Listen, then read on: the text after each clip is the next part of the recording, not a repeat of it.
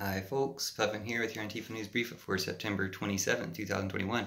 Just noticed a new phenomenon amongst Trump trolls, because everybody who supports Trump is a Trump troll, terrorist.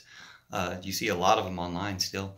But there's a new type. There's a new type of Trump troll who will tell you that they don't support Trump.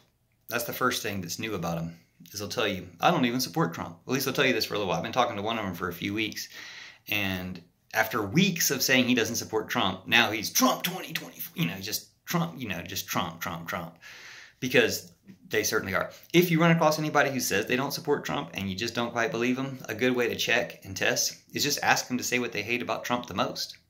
It's not hard for people who actually dislike Trump to, where do I start?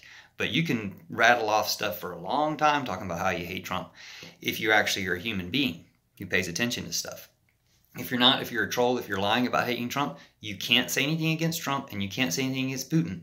So just ask them to tell you what they hate the most about Trump or Putin, and when they shut up, you'll know they're a Trumper. But it is kind of interesting that at least they know that people aren't even listening to people who admit that they like Trump, so they have to start by saying, I don't like Trump. Another thing that they're doing is saying, oh, Trump gave you the vaccine. It's a Trump vaccine. Well, why are 30% of Republicans refusing to take it? Why is the #1 indicator of whether or not you'll take the vaccine? If you're a Republican, you won't.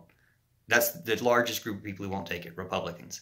3% of Democrats won't take it, 30% of Republicans, 10 times as many. It's, it's not just them, is the thing. They're keeping the virus going around, spreading, making greater variants, killing more people. So it's Trump virus, it's a genocide, we need to stop it, and we need to call all these people out.